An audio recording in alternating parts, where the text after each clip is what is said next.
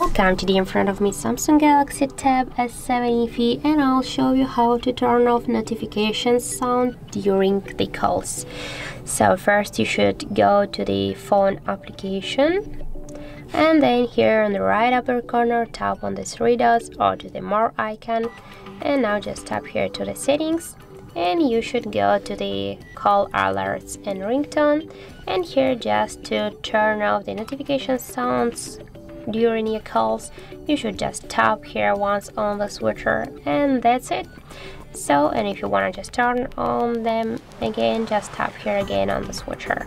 So that's how it looks. Thank you guys for watching, and if you find this video helpful, don't forget to leave a like, comment and to subscribe our channel.